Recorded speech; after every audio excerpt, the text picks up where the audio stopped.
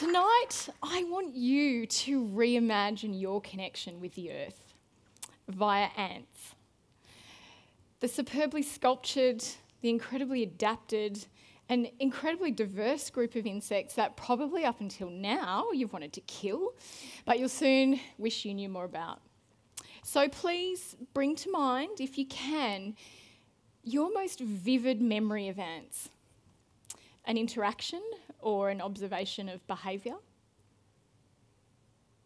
I can hear the cogs turning, and I'm not psychic, but I'm actually guessing that you're thinking of something fairly negative, a negative experience, ants coming into your homes, into your pantry. I can see people nodding in the honey, in the sugar, the biscuit tin.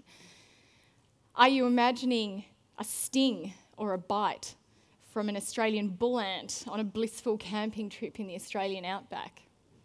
Or are you envisaging little black ants scaling your hills hoist, moving en masse their tiny eggs, larvae, pupae, and their sisters to a new nest, a more secure home perhaps? And then when you saw that, did you look up? And did you half expect to see rain clouds? Did you use your observation of that ant behaviour to indicate something about the weather? I think some of you did.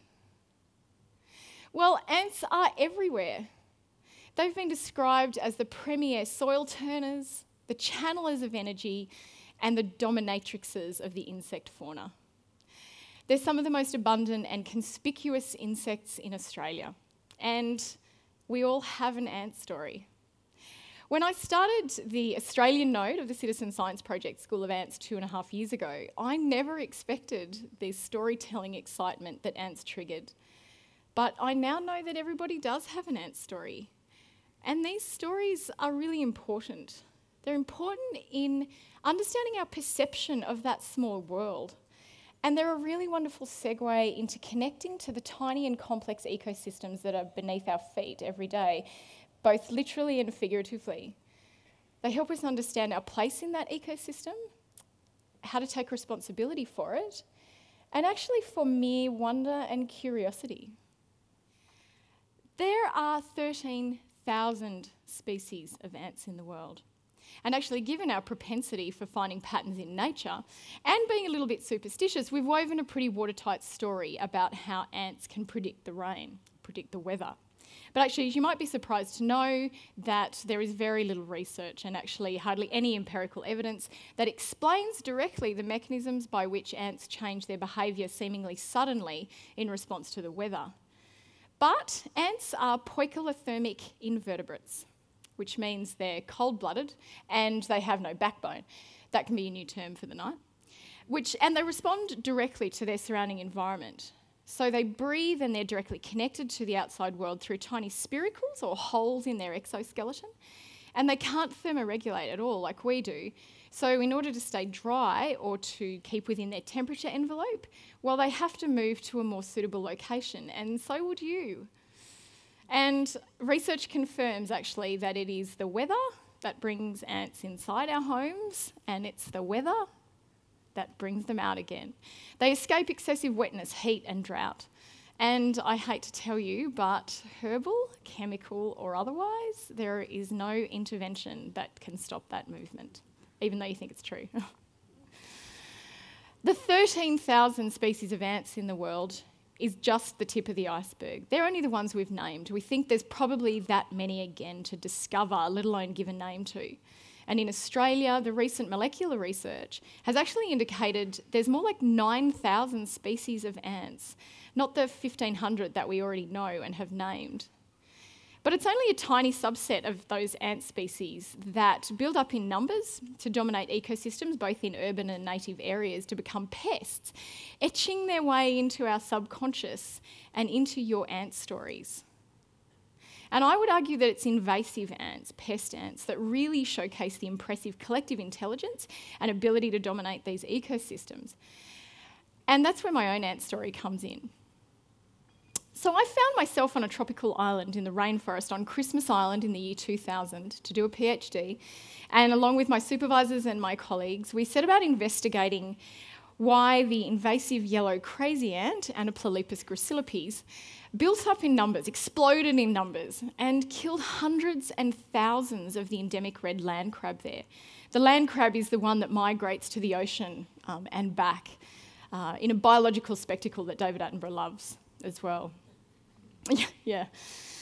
And when I got to that island, what I found there and what I saw, it changed my life. It changed my perception and understanding of these little things that run the world. We're on an island here, and all around us is not Barangaroo Tower, but it's a rainforest. It's beautiful and a complex rainforest. And typically in a rainforest, there's invisible ants, one or two, and if you look a bit harder, there's many more.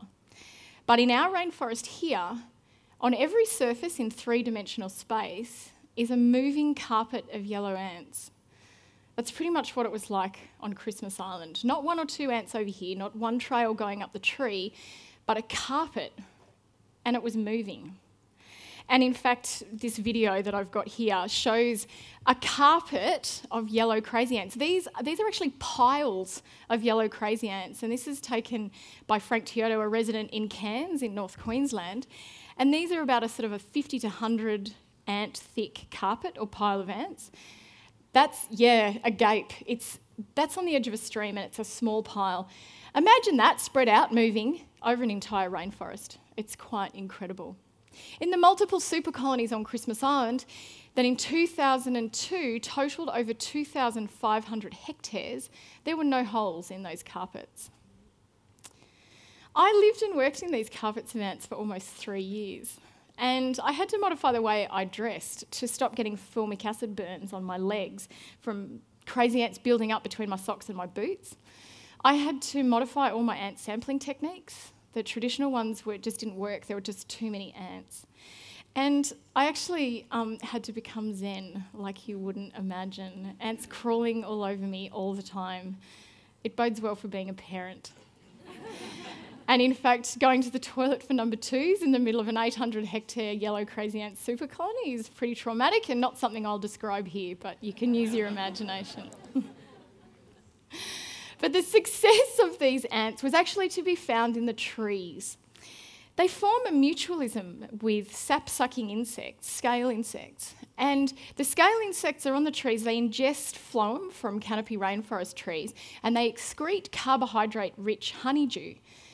And the ants eat the honeydew. And in eating the honeydew and running all over the scale insects in the trees, they protect the scale insects, they defend them, they keep the natural enemies away. And so it's a positive feedback system. The more ants, the more scales, the more ants, the more scales, the more ants, the more scales, and so on. You get the picture. Both partners benefit, and when the populations reach a critical threshold, the impacts are amplified on the forest, and it creates what we call invasional meltdown. And in fact, invasive ants all over the world have harnessed these mutualistic systems to build up their numbers and dominate landscapes. And then they outcompete native ants. They they disrupt ecosystem services. They change whole landscapes. And on Christmas Island, in our case, they killed land crabs that were over 500 times their own biomass. So the crisis was then that in killing the red land crabs, they were removing a keystone species. They actually changed the entire structure and composition of the rainforest there. The red crab is the keystone species, or the gardener there, that eats seeds and seedlings and leaf litter and creates a very open canopy, an open understory. So it's very clear and unique to Christmas Island, in fact. But in removing the red crabs and the keystone species, well, they changed the landscape completely. The ants modified it. The seeds grew into seedlings and clogged the understory of the rainforest. The leaf litter built up, and it actually created habitat for unwanted customers, including introduced giant African land snails, which actually became a problem in themselves. But how did these ants do it? A tiny insect modifying entire landscapes. Well, my work was testing the idea that, yes, it was the weather that linked to the explosion in numbers of yellow crazy ants. And the idea goes something like this. Plants, when they're stressed, they mobilise nitrogen and elements in their phloem that sap-sucking insects can access a little bit more readily. These amino acids and nitrogen are otherwise bound up in defence systems when they're not stressed. This readily available nitrogen grows the scale insect populations, and we thought that there was the bottom rung of that positive feedback loop. And there was an El Nino system, in fact, over the Indian Ocean at the time where yellow crazy ants built up their density. So the forest there was incredibly dry and water stressed. But for me, counting ants, conducting experiments in the rainforest and monitoring the water dynamics on the island for all this time, well, it came down to this. It wasn't the weather that kicked it off at that certain time.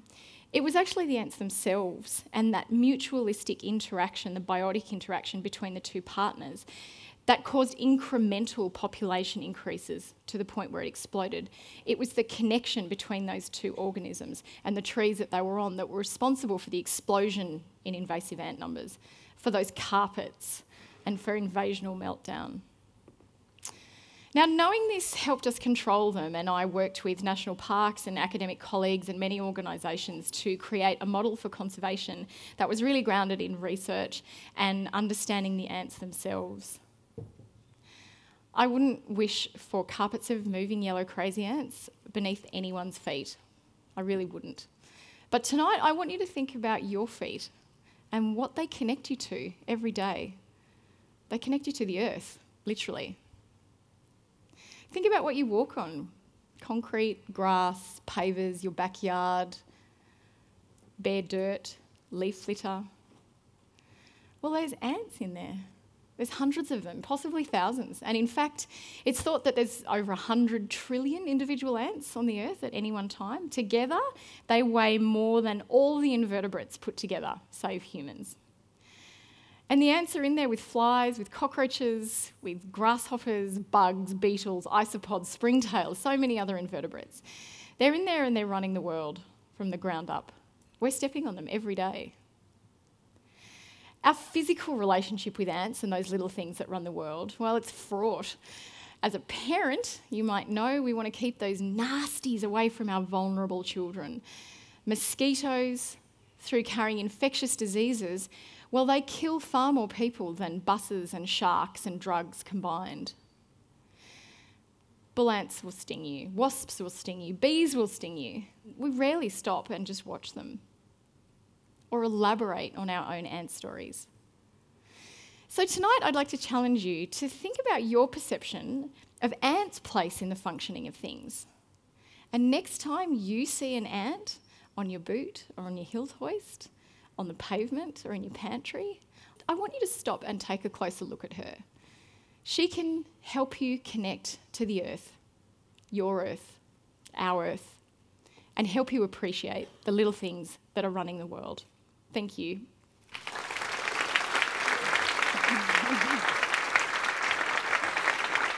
Ladies and gentlemen, Kirsti Abbott. Before I let you go, Kirsti, you like to eat, obviously. Do you eat ants? Yes. Yeah. What do they taste like? A little bit acidic. Green tree ants, lemony, acidic. Yeah. Australian Aboriginals used to make lemonade with the abdomens of green tree ants. And what about yellow crazy ants? I know you don't like them on your ankles or when you're doing it in the forest. What does it, have you eaten them? No. No. Well, accidentally, yes. Okay. So I know there's only been some chips and nuts here tonight, but Kirsti does have some ants if you'd like to eat them. Let's pull them out. It's small here. I'm not going to try it right now because the acidic bit makes me a bit squirmish, but if you're feeling a bit peckish, a couple of snacks here for you. Thank you very much. Kirsti Abbott once again, ladies and gentlemen. Thank you.